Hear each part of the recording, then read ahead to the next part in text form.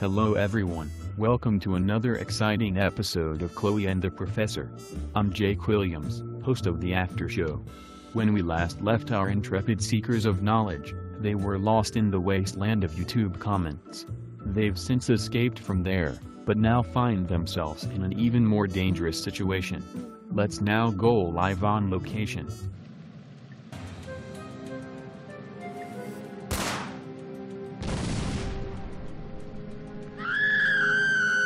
We got away from that sandworm, but where the heck are we now? It looks like we're in the land of the Fanboys. No, anything but fanboys. I understand your frustration, but don't worry. We'll make it out of this. Professor, I'm not sure you understand just how vicious these guys can be. Give me some credit, Chloe. I know everything there is to know about Fanboys. I do indeed understand what we're up against, which is why I'm not worried. Okay, but if these are Call of Duty fanboys, we might be screwed. Not to worry, I've got this. Looks like some Xbox and PS4 fanboys are in this skirmish. This is our chance to find some shelter.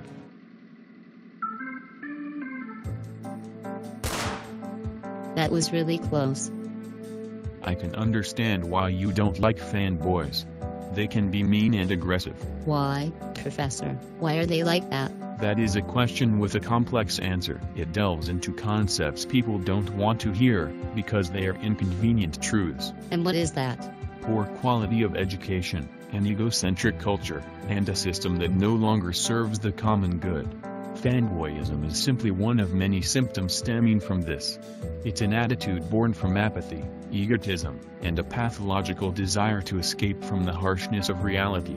This is also why they're so aggressive towards those who don't share their opinions. They see anything that doesn't agree with them as a personal attack. Wait, are you saying this is a problem that runs that deep? Yes, Chloe.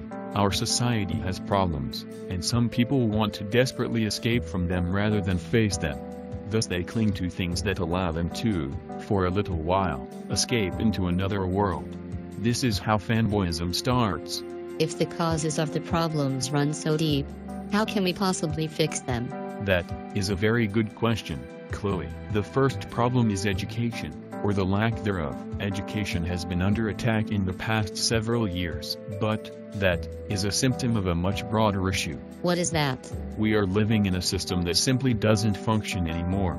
Many communities embrace an egocentric culture. Families teach their children that survival of the fittest is paramount. There's apathy all around. People have been lied to by those in position of power for so long, and the middle class has been vanishing. Wait, what does this have to do with fanboys? It has everything to do with them. What do you think is the root cause of their behavior? You have to look at this from the much larger perspective, and you need to have an open mind. The close-minded are too egocentric to be able to see the truth. They're far too quick to blame an easy scapegoat, like violent video games. I often play violent video games, and they don't make me violent.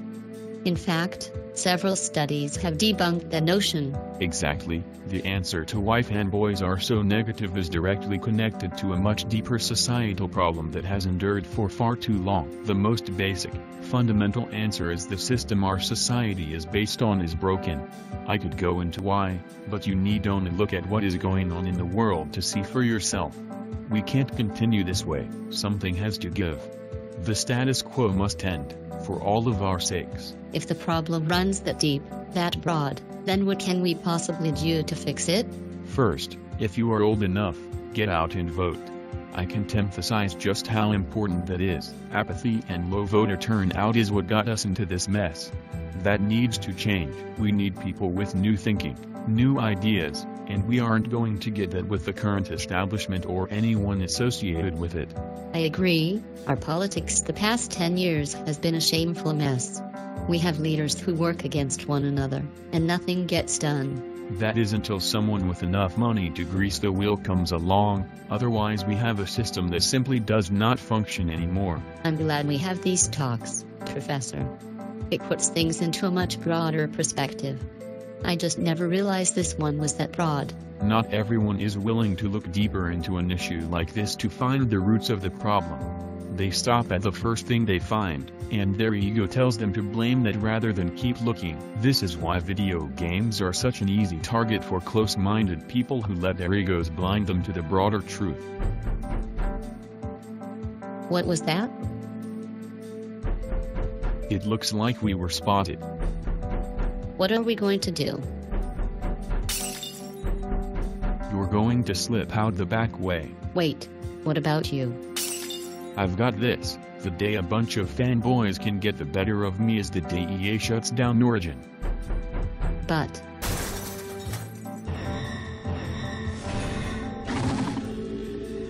No buts, you get going.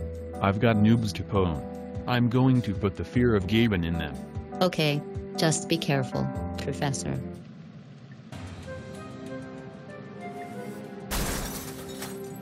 Holy crap, I had no idea the professor knew how to fight like that. I almost feel sorry for those fanboys. I'd better get out of here. It's so dark here, I can't see anything. This has to be one of those fanboy-controlled social media groups. Their hate has sucked all of the life out of this place. Wait, I think I see a way out over there. That looks like the park near the university. Finally I can go home.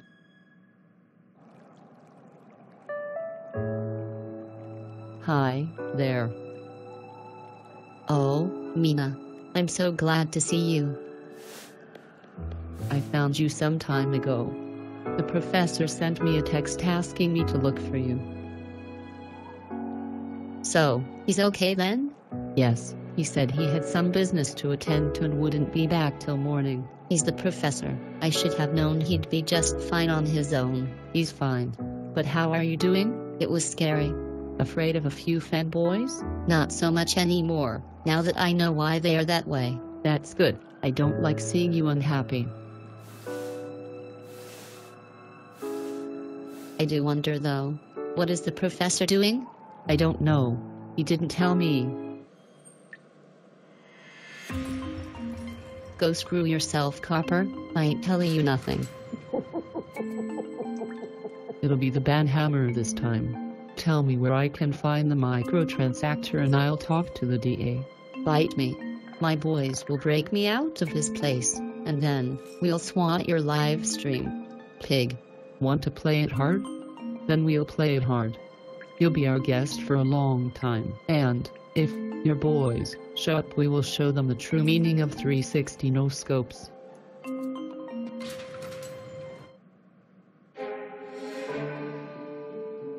I take it she wasn't cooperative. These game hackers rarely are. We have to find the microtransactor. In the wrong hands it can be a dangerous weapon. Exactly how dangerous is this thing, Professor? In the right hands, it can be well balanced, but, in the wrong hands, it can lead to pay to win. Oh my Gaben. This is serious. Now you understand what's at stake. I'll put all of my best people on this, right away. And, I'll start calling in every favor I've got. If that artifact is used improperly, it could mean the end of our gaming world as we know it. How did the Call of Duty gang get their hands on it in the first place? They stole it from EA, who were abusing it in secret. That would explain the sudden decline in their games, and SimCity. We'll have to look into this. How did EA get something so dangerous? Apparently, EA acquired it from the Koreans.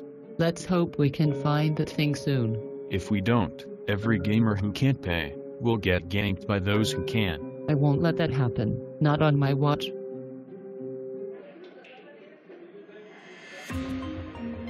I trust you had no difficulties acquiring the item. I got to the drop location, but you said nothing about the professor getting involved. The professor? That is going to complicate things for my employer. No duh, Derpenstein. Were you seen? Were you followed? No, he was too busy trying to protect some silver-haired Lolita goth chick. That would be his assistant. You got your item. Where's my money? You'll be paid through the usual channels. For now, keep a low profile. Oh, and stay by the phone, I will be calling upon your services again in the very near future. Fine, but with the professor involved my fee just doubled. Money is no object. Mr. Andrews. Just do your job, and you'll get paid.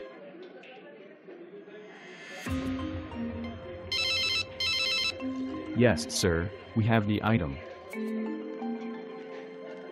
We are close to locating the second artifact. I'll inform you once we have it. Also, sir, the professor knows about the artifact, but doesn't know we have it. Yes, he may quickly become a liability.